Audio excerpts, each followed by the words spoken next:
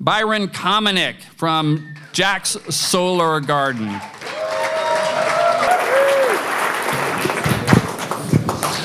All right, when I say food, you say energy. Food. Energy. Food. Energy. When I say energy, you say food. Energy. Food. Energy. Food. Now we've said the two words that this presentation is about, the fundamentals of agrivoltaics. So now I can get into it.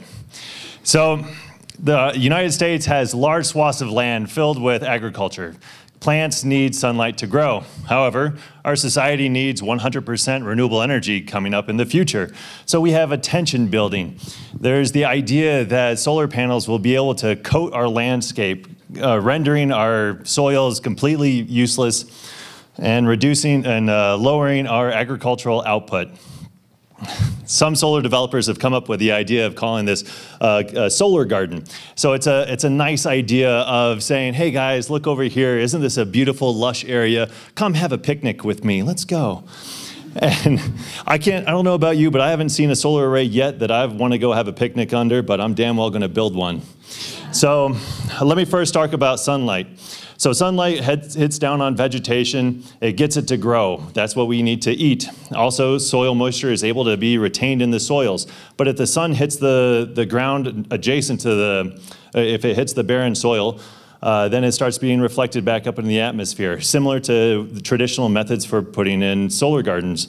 They remove all the vegetation there, and this can create a heat island effect. Here's an example of one in Minnesota where the National Renewable Energy Laboratory has planted a whole wide variety of grasses.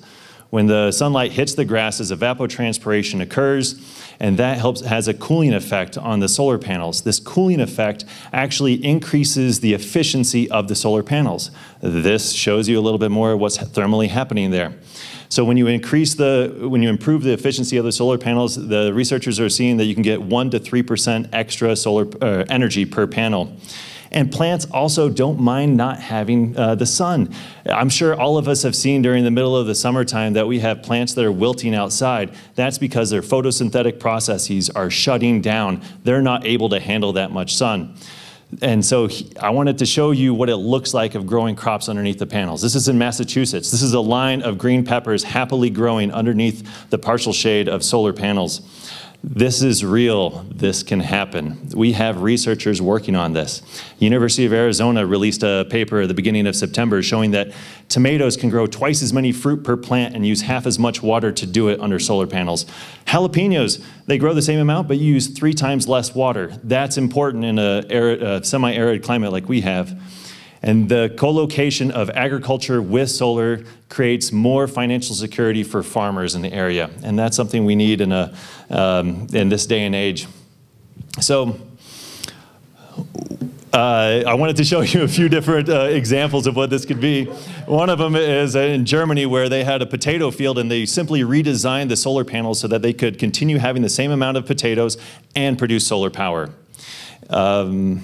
In Japan, they're growing mushrooms underneath solar panels. The solar panels create a microclimate underneath of it where there's a higher humidity, plenty of shade, moderated temperatures. Now, Denver, please take note. Mushrooms can grow underneath solar panels. Important. Also, Massachusetts is using livestock underneath the solar panels. They have cows that go underneath, hang out in the shade. They enjoy that. That solar installation up at IBM is going to run sheep underneath the panels. It's possible to do other things with it. At Jack's Solar Garden, we are going to be the most innovative agrivoltaic system in the country. We're partnering with the National Renewable Energy Laboratory, CSU, University of Arizona, who are going to use our land to study growing crops underneath and around our solar panels.